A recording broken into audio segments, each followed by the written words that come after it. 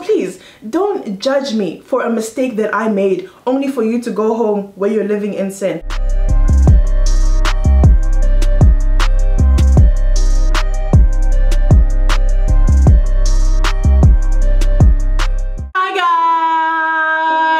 Welcome back to my channel. If you haven't subscribed yet, then make sure that you click the subscribe button below and join the revolution. Let's get to 500 million, billion, quadrillion, more than you can count subscribers. Seriously, if you're watching this video and you haven't subscribed, first of all, let me tell you, you're rude.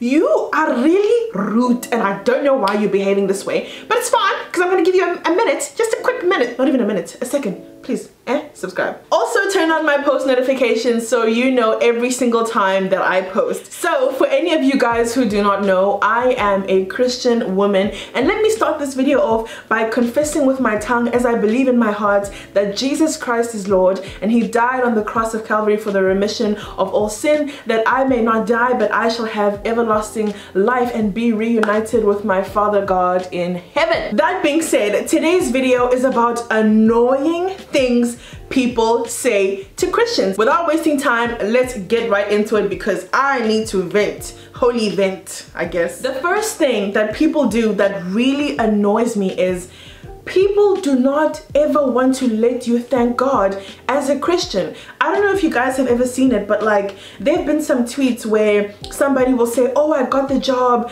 I really want to thank God. Or, you know, I got an A for my exam, I really want to thank God. And then somebody, one person, some enemy of progress, guys, will come in the comments and say, oh yeah, my friend, please, don't thank God, thank yourself. God didn't write the exam for you, or God didn't go to the interview for you. Will you keep quiet? Listen, babes, how is me thanking God getting in the way of your life and disturbing you? Did you want me to thank you instead?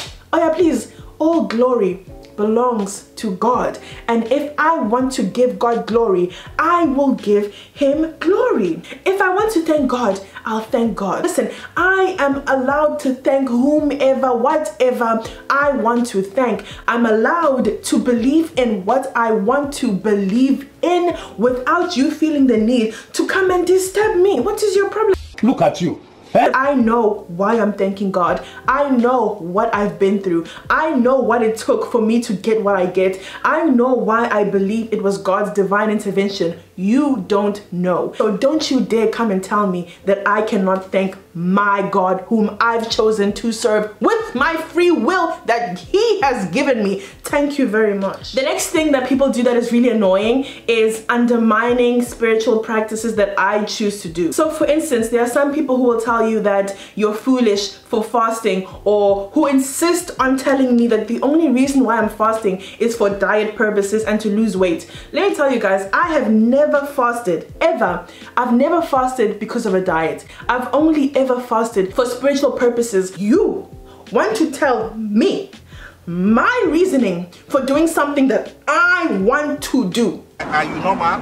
Another thing is people telling me that prayer doesn't work, or God is not going to help you, go out and do it for yourself. Listen, it's true. God helps those who help themselves, okay? God blesses the works of your hands. Meaning if you don't work, then there's nothing to bless. Nowhere does the Bible say that, you know what, you should just sit down and pray and everything's going to happen to you. There's a verse that says that those who are lazy will not eat. There's no way where God promotes laziness or not working, or you just lay down and pray and I'll do everything. Who said that?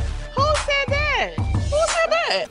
But I'm asking for God to bless me. I know why I'm praying. Like, again, if me praying and me fasting is not getting in the way of your life, then why do you feel the need to tell me why or why not I should be doing something, or that it's not going to work? I move by faith and not by sight. What is faith? Faith is the evidence of the things unseen. And if you don't have faith, it's your business. It is your business. Nothing to do with me. It's my story, I'm sticking to it. The next one is one of the most annoying things ever, and this comes from both non-Christians and from Christians as well. But this is the expectation that people have for Christians to be perfect. Guys, Jesus came and died for us because we were imperfect. Let's look at the Bible. The woman who was caught in the act of adultery. You see, everyone else was like, stone her, she did this, she did that. Jesus came and said, let he without sin cast the first stone. Everybody left. Nobody cast a stone. And Jesus said, go home and sin no more. So please, if God is not expecting me to be perfect, why are you expecting me to be perfect? Let me tell you something. God's grace is sufficient for me because he knew that I'm not perfect. Let me start off by talking about the Christian side. I hate this thing that Christians have of expecting others to be perfect. So please, don't judge me for a mistake that I made only for you to go home where you're living in sin. And again, I myself am not here to judge. The point I'm trying to make is judge not, lest ye be judged. And indeed, God is the true judge, not you. So that was from the Christian side. But from the non-Christian side, guys, you need to understand that I am a Christian. What does that mean? That means I'm someone who has and is developing a relationship with God. That means I'm trying to live my life according to God's will and for his glory. That doesn't mean I'm perfect. That doesn't mean I don't make mistakes. That doesn't mean I don't fall short. This expectation people have for Christians to be perfect is so ridiculous because we are humans. Churches are filled with humans. Surprise, surprise. Pastors, bishops, reverends, will fall short because they're not perfect and they're not God, and God is the only one. Jesus is the only one without sin. And this actually leads me to my next point. Guys, religious leaders are not God, are not perfect, and not every religious leader is of God. The Bible talks about false prophets and how you'll know them by their fruit. Some of you guys, hey, your prophet is out there skipping countries and violating bail. Why are you running? Why are you running? But anyway, that's not my business. The point I'm trying to make is these people are humans, and there will be people in this life who misuse religion for their own evil gain. And we see this in every single religion. There's not a single religion that I know that is based on being evil. A lot of the religions are based on peace and being a better person. If there is a religion you know that is literally the sole purpose of it is to be evil, then comment down below. I think like Satanism is that even a religion? If it is, well, yeah, that's the one. But apart from that, let's look at Islam. We have seen terrorist organizations misuse the Quran in order to do their evil. They justify the evil they do based on the Quran. And why is that? Because they manipulated it. Because they're using something that they know many people follow and believe in for their own evil gain. Does that mean all Muslims are terrorists? No. Are Muslims evil simply because they're Muslim? No. Anyway, this video is not about Islam. The point I'm trying to make is whatever religion you have, people will always use it for their evil gain. Same thing in Christianity. You have religious leaders who are going to misuse their power, who are going to misuse their influence or use religion to gain influence. Let's look at the colonizers. Let's look at the white people who came to colonize countries and used a white image of Jesus in order to manipulate people and convince them that the white man is God. If you look at geography, it doesn't make sense for Jesus to be white. But anyway, when I think of God, I'm not thinking about race or what. Like, God is just amazing. God is far beyond our social constructs, by the way. But anyway, they used religion for their evil gain. Look at the Jonestown massacre, where basically this guy used religion to lead people to South America and then got them to all kill themselves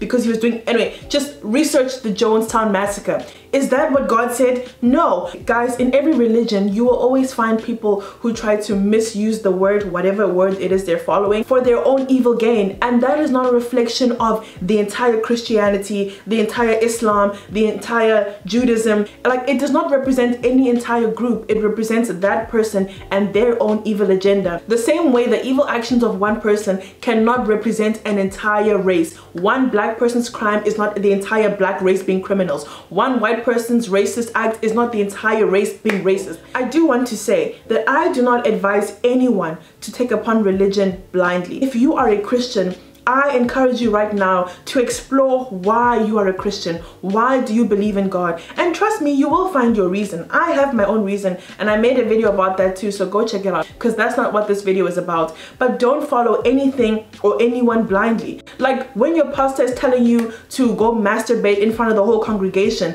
can you not go read your Bible to see that the God who hates sexual immorality, sexual sin, fornication, adultery, do you really think that same God would instruct a prophet to make you guys all masturbate at the front, or to allow your pastor or your reverend to fondle your vagina in front of everybody? Absolutely not. When your reverend was telling you to go drink petrol because it's going to heal you, you're so dumb. You are really dumb. For real. Could you not go look into your Bible and be like, guys, you know, I don't know. No way does God say we should use petrol. Oh yeah, please, God is not an enemy of common sense. Please don't follow people blindly because you think they're religious leaders or you think they hear from God. My friend, you hear from God. You have spiritual gifts too. The next thing that I find super annoying is when you're talking about your faith in God and somebody will come and be like, whoa, if God is real, why does he allow bad things to happen on the earth? Guys, God has given free will to everybody. The same way you are free to believe in whatever you want to believe in, you are free to do evil, you are free to do good. He's given us free will. That is one of the reasons why evil will happen on this earth. People make the decision to kill and to rape and to whatever because they have free will. They're free to make their own decisions. Why are bad things happening in the earth? Because people do bad things. That's why. The Bible says that the devil is the ruler of this earth. It's a wicked, wicked, evil world. As Christians, we are trying our best to be the salt of the earth, to be a light in this world, to do what we can to make this world a better place. But we cannot control other people. And I'm sure there's a much deeper answer to this question, but that's not an answer that I'm going to provide in this video. The next thing I'm going to be talking about is people believing that Christians should not be rich. Guys, can I please tell you something, guys? My God is the God of Solomon. Do you know how rich Solomon was? My God is the God to whom all silver and gold belong to. My God is not a broke energy God. My God makes kings and queens and riches. Money is not the root of all evil. The love of money is the root of all evil. You willing to put money ahead of someone's life is the root of all evil, because you've chosen the love of money over somebody's life. That is the root of all evil. Christians can be rich. Honest richness, by the way, not riches where they make you cuddle with snakes. There are successful Christian men out there who are not going to make you put your panties in a jar underneath the bed or make incantations at night. Guys, the blessings that come from God bear no sorrow with them. They don't come with snakes or coffins or premature death. Being Christian and being rich are not mutually exclusive. They can happen at the same time. You are not stupid for being Christian. Choosing to follow God is not a dumb choice. Choosing to be led by love because God is love, and he who does not know love does not know God because God is love. Choosing to be led by love is not stupid. That's it for today, guys. I hope you liked this video. Don't forget to comment, like, share, and subscribe, and I will be back with more videos. If there's anything that I've left out, please do comment down below. Any video suggestions, comment down below, and I'll definitely try and make them happen for you. Peace and love, guys.